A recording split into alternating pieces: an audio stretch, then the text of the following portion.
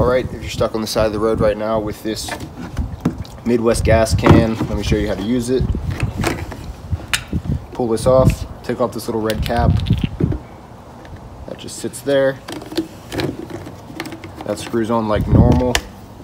Now it's a two-step process. If you want to get the gas out, you're going to want to push this little red button right here, push that in, and then you're going to want to push the actual stem in as well. So push that down, just like that.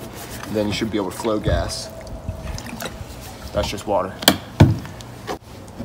If you want a permanent fix for this over-engineered piece of plastic, just push that down, push this the whole way down, grab some duct tape,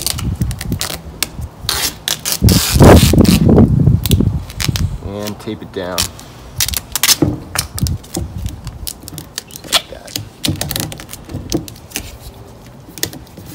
Now you have a normal nozzle.